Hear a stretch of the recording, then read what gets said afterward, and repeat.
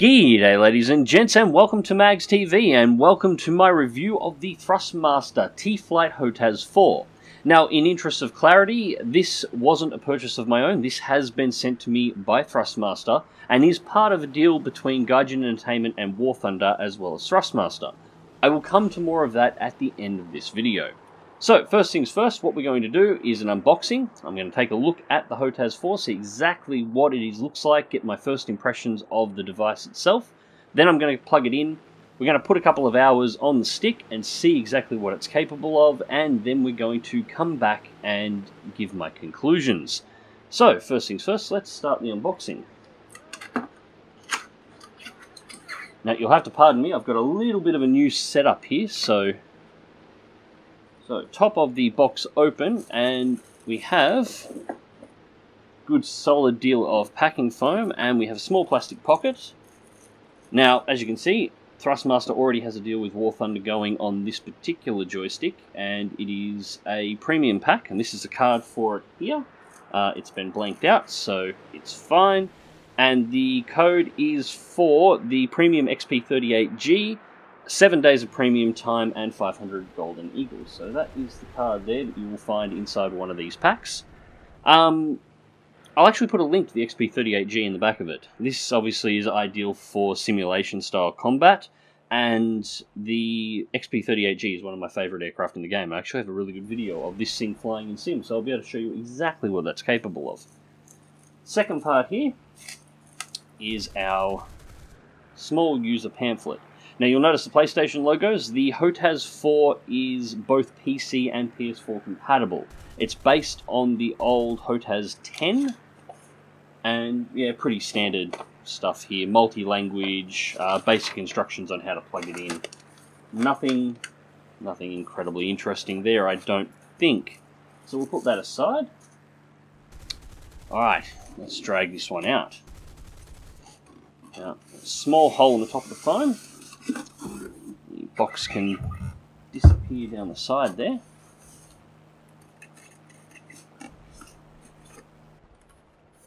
Okay, and she comes separated, just taking a look at this.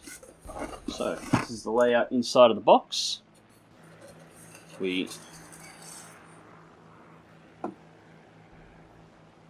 Part one here, so just pull the pieces out. And we'll take away the foam. So here we have it. Here is the Hotas 4, and it is split into two pieces. Now we'll look at it.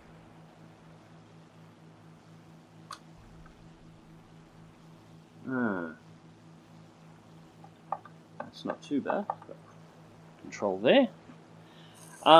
Yes, now the Hotas 4 can be operated as either a single part or it can be operated as two pieces. So, we have the two parts separated there. This allows you to split them. They are joined by a cable in the middle.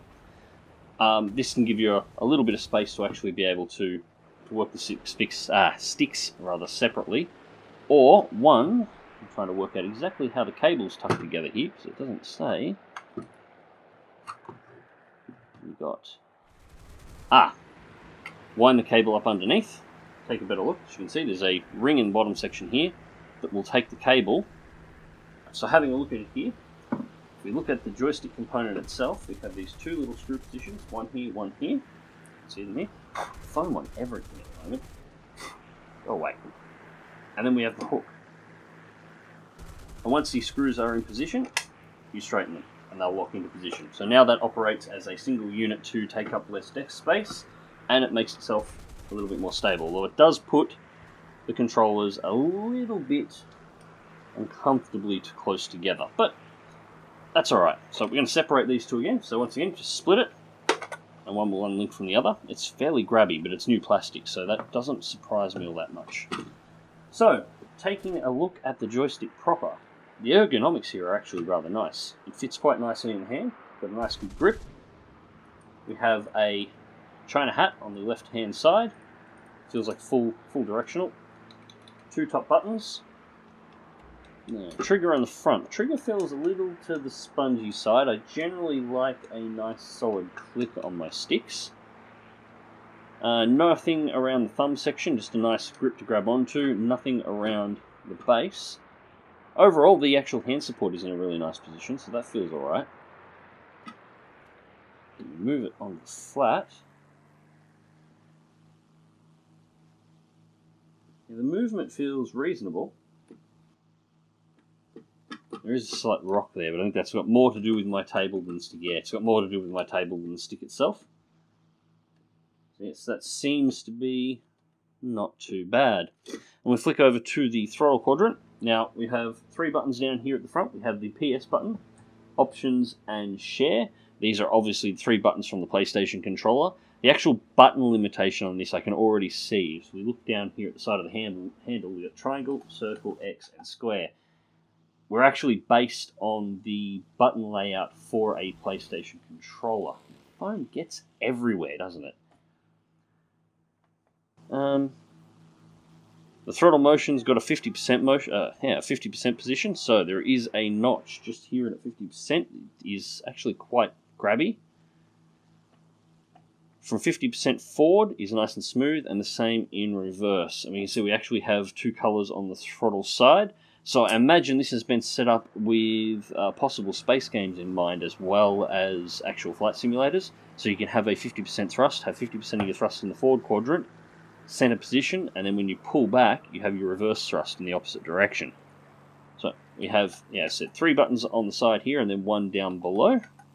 And looking at the other side of the stick, we have R2. So this is our R2 shoulder button, and L2 is just here. And then we have a 2-way button, which, if it's anything like the button on the FCS throttle, will be bindable as 2 individual buttons, or it will operate as a second rudder. So obviously the main stick itself has twist functionality for rudder control, but for those who find that uncomfortable or have a tendency to turn their wrist when they're rolling, that can trigger rudder actions that you don't actually have in mind. You'll be able to bind these here and have exactly the same feature. This is actually a very similar feature. If I pull these back and bring down the Thrustmaster, the FCS throttle, one comes with the T1600M FCS, and revert this around, exactly the same idea with the paddle on the front. So that's what they're going for there. So on to flight testing. I'll be focusing primarily on War Thunder for this review. The stick is plug and play, and War Thunder has an inbuilt profile that auto-map the controls, although I did make some modifications. In standard form, the stick is overly sensitive with a noticeable dead zone. However, tweaking the settings and shrinking the dead zone, as well as adding a curve to all 3 axes, fixed most of the issues. That being said, the stick lacked the smoothness of Thrustmaster's T16000M, most notably in the twist rudder axes, even with the curvature applied. Still, it was relatively easy to get the aircraft's guns on target. The throttle was a little more of an issue. As I noted during the unboxing, there is a noticeable indent at the 50% point on the throttle axis movement. This dip caused the throttle to stick in an uncomfortable manner. The axis was smooth enough outside of this area, but I did find myself mainly only using the upper 50% of the throttle in order to avoid this indent, which can take up to 5% of the throttle's total movement range. As for button configs, there was more than enough available to bind all basic aircraft functionality to the controllers, which is to be expected since War Thunder was designed to be playable with a controller. However, I was only able to bind the basic controls. The Hotas 4 simply lacks the button requirements for any advanced engine management and some of the extra features. PC players can get around that by assigning engine management controls and extra buttons to the keyboard. For PlayStation players, it may be possible to bind mech controls to a second controller or to use a keyboard as well. Unfortunately, I don't have a PS4 to test that. Button placement overall was good, although there was some thumb flexing required to hit the lower triangle button at the base of the throttle. I was surprised to realise the stick also had a second button marked as the PS4 R3 button on the upper right hand face of the joystick. This button is actually quite easy to get to and essentially gives the Hotas 4 a second trigger. The R3 button for small caliber guns and the main trigger for both small and large guns, leaving the 2 hat buttons free for bombs and rockets. The hat was in a comfortable position to access for those needing it for view control. That being said, as with all Hotas systems, I recommend some kind of head tracking if possible. Hotas systems are designed with head tracking in mind. So overall, the performance was acceptable. The The Hotas 4 is built from good quality plastics and should be quite durable, and the axes didn't feel frail, so they should stand up to some punishment in long-term use. But the stick didn't feel as nice to use as some others that I have used, such as the T16000M, and the throttle performance, especially with that indent, was noticeably worse than the Thrustmaster TWCS throttle. The Hotas 4 is pretty much designed and optimised with PlayStation 4 users in mind, and is the single best choice for a Hotas for console. PC users, however, have a wider selection of options available, but before we go into that, it is worth considering the price.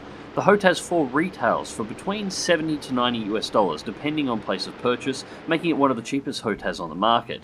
And as I said, overall its build quality is pretty good.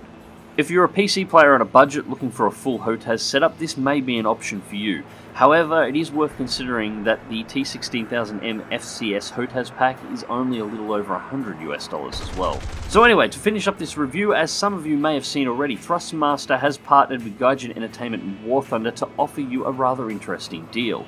Thrustmaster is looking for flight testers for the T-Flight Hotas 4 and are giving away 5 units for free. Links to the Become a Tester program will be in the video description and in the comment section down below, and the link contains all the details you'll need in order to enter.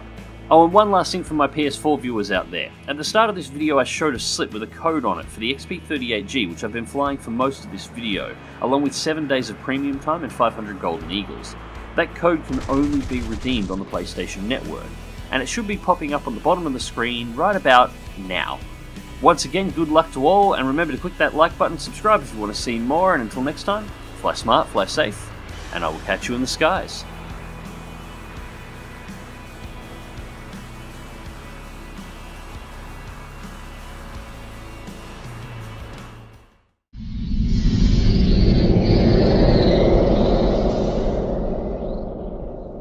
G'day ladies and gents, and welcome to Mags TV, and welcome to my review of the Thrustmaster T-Flight Hotas 4. Now, in interest of clarity, this wasn't a purchase of my own. This has been sent to me by Thrustmaster, and is part of a deal between Gaijin Entertainment and War Thunder, as well as Thrustmaster. I will come to more of that at the end of this video. So, first things first, what we're going to do is an unboxing. I'm going to take a look at the Hotas 4, see exactly what it looks like, get my first impressions of the device itself. Then I'm going to plug it in. We're going to put a couple of hours on the stick and see exactly what it's capable of, and then we're going to come back and give my conclusions. So, first things first, let's start the unboxing. Now, you'll have to pardon me, I've got a little bit of a new setup here, so top of the box open, and we have good solid deal of packing foam, and we have a small plastic pocket. Now, as you can see, Thrustmaster already has a deal with War Thunder going on this particular